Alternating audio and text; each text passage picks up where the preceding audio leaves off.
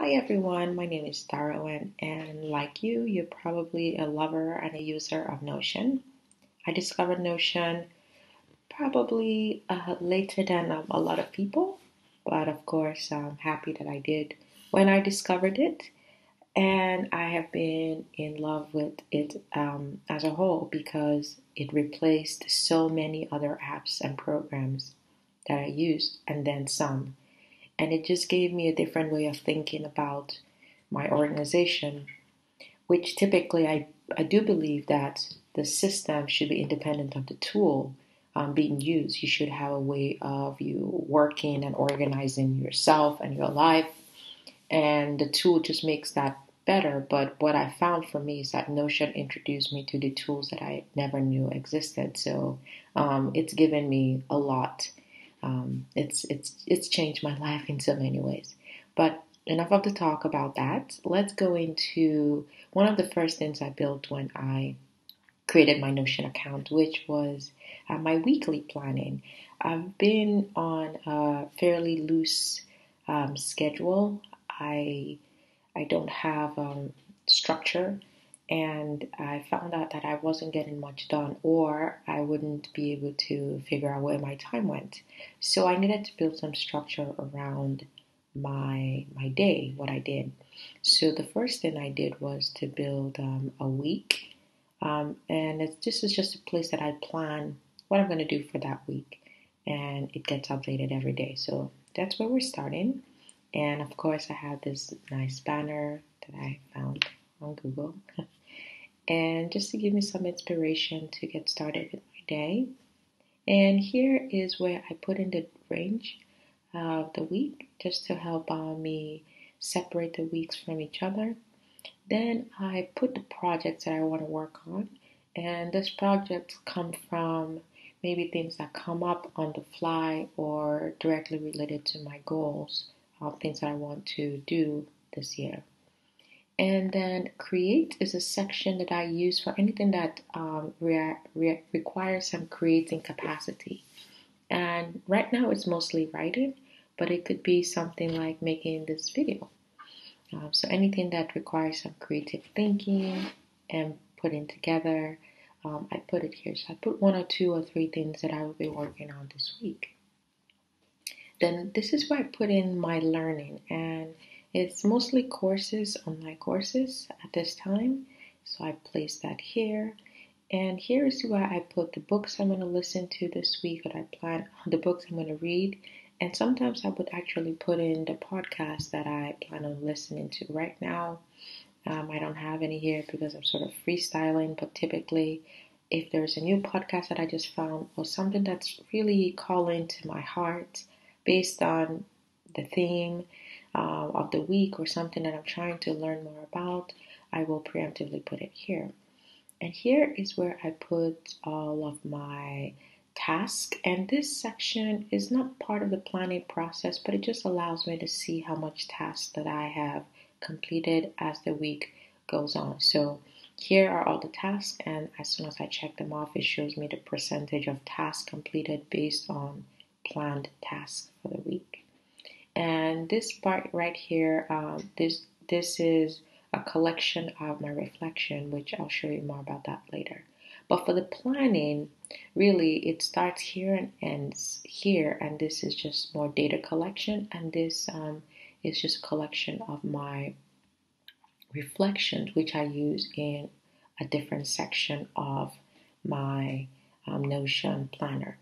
So here I have some quick links. I have tracking, which I could talk about this more at a different time, but really quickly, what this is I track everything I do every day, my morning routine, some of the habits I'm working on.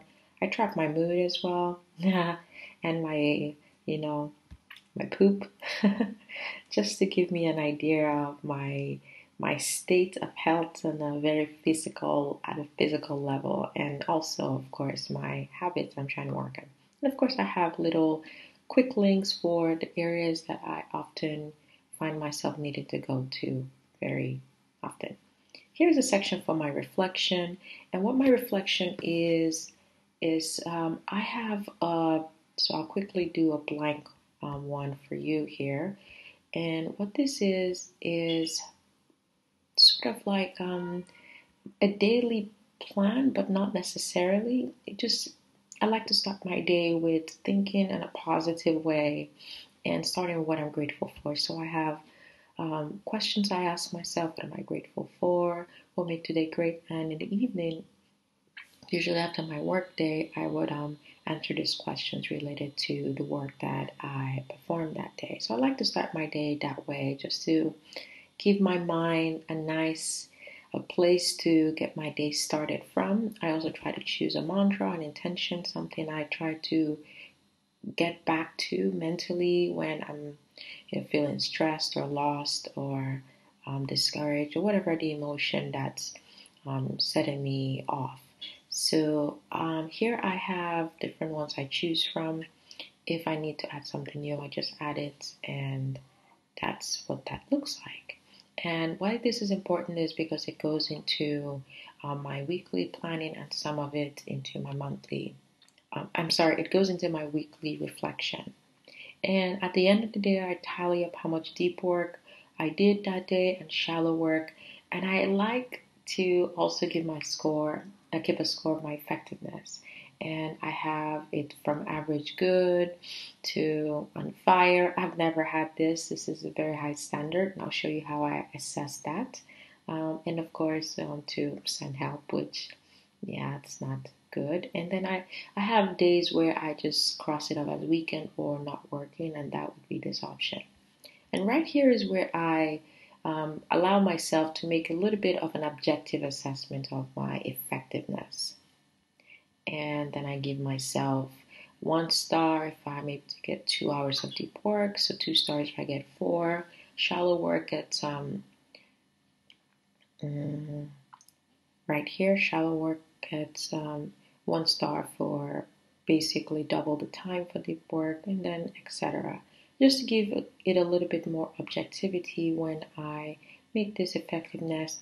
And what I do is at the end of the week, I give myself an average weekly effectiveness score. So here I like to put in quotes. I haven't been using this as often, but it's a place that if I have a quote I really want to keep with me for that week, I would, what did I do? Yeah, I would put that here. And yeah, this is one that I put early on because I was just so this really resonated with me. Anyway, so then I move on here, and this is where I have sort of like a recurring collection of things that I like to do every day. So it's not just one task, but sort of like a collection. And this is, again, just to give me some structure so I don't miss important things. So for example, today is Thursday, and I haven't checked off my morning routine. So it usually doesn't trigger me to do these things. Well, in some cases, maybe one of the check boxes or two might trigger me, but really it's just to keep track of, okay, cleared, that's done, I can move on to the next task or the next agenda item. So here I would just check off the things that I have done, and then I would check off whatever can be checked off. I know yesterday my sleep and my water intake was quite poor, so that's not going to get a check. And of course, I like to rank my mood. And I used to use the smiley faces, which I really enjoyed. But then what I really wanted was some more data, which is just an average of what my mood fluctuated from day to day. So seeing an average was more helpful than just all of the smiley faces, even though that was nicer to look at. And of course, my bowel movements for health reasons. So then I would go ahead and check off my morning routine as completed. Then this would give me a moment to make sure I've done my day reflection, which I have done today. As you can see, today is August 13th. And then I go on to checking off my tasks. So I don't check it off quite yet because again, this is sort of like a collection of tasks that I do. So it could be all of the tasks for today. And then this is just not doing tomorrow's task, it's just a review of the task I have tomorrow. And of course, this is just like a little reminder to do my evening reflection. And then that sort of, again, just gives me a nice flow of things that I need to do. So everything that's supposed to get done gets done, and I have sort of like the trigger to move on to what's next on my list. So now we move down to my task for the day. And I have little links here just to, um, again, to help me get to different spots on Notion without, leaving this space. So I have a link for my time blocks, which I'm a big fan of. I started using recently to help me organize my day. And I have a link for my project in case I need to quickly get there for a task or two. And of course, learning, which is just the courses that I take online. So here I have my task for today, really short, but what I want to do is to show you the different filters I have created for my tasks. So I have the task for today, for tomorrow, then I have tasks by difficulty level, by time, by priority, and I have a monthly view. And what I really enjoy about this is that I have ways of tagging the time I think it would take to complete a task, and also how difficult I think it would be. So, for example, I use um, weights, piece of cake, meaning this should be pretty easy. So when I have some time, but I don't have a lot of mental energy or physical energy for that matter, I know, okay, this is a piece of cake, I can do it. And then I go based on, weights, which is heavy, and this is really dense task. So in this case, my Spanish homework it's not a piece of cake, but it's not quite as tasking. And then I use the Pomodoro to keep myself in focus. So one tomato is 25 minutes because I go in increments of 25 minutes, and two Pomodoros, 1 hour or 50 minutes, etc., etc. So then what that helps me with is when I have a chunk of time that's maybe scheduled for admin or miscellaneous activity, and based on my energy level or the time I have, what I can do is just sort by time plan, and then you can see that it gives me how much time it would take for the task, and I can go based on that, or I can sort based on difficulty level, and it should give me something similar where I can just go quickly and say, okay, this is an easy task. I can quickly check it off without, having to make that decision based on the task. So that decision is made way ahead of time. So I really like this. It's working for me right now. And yeah, so that's what I'm doing with that. It does take a little bit of extra time when you put it in the task, but for me, it's something that is helpful, so I'll keep doing it for right now. And then this is something I recently started because I felt like there were also times during my day where my hours were not quite. So even with my time block, I felt it needed a little bit more teasing out as far as planning goes, so I don't waste my time. So based on my time blocks, I have Tuesdays and Thursdays where I try to dedicate 4 hours to deep work, and Mondays, Wednesdays, and Fridays I do mostly studying and any miscellaneous related items. Or if I have my clients that I coach, I would also see them during this time. But what I found was the times that I just had for miscellaneous was not getting used to the best way. So I felt the need to label what I would be doing every hour just to make sure that I was squeezing out the best of the hour, not wasting my time. And that's the end. So what I have here is just the space that I use for miscellaneous. It doesn't carry on into the next week, just like my scratch area where I would put links or notes that I really don't need to carry it along to the next week, but just something that I would use if I needed a quick place to dump something, sort of like my post-it that I would need to use. And then I clear it out typically, or I just leave it there. So this is kind of how I have my week started.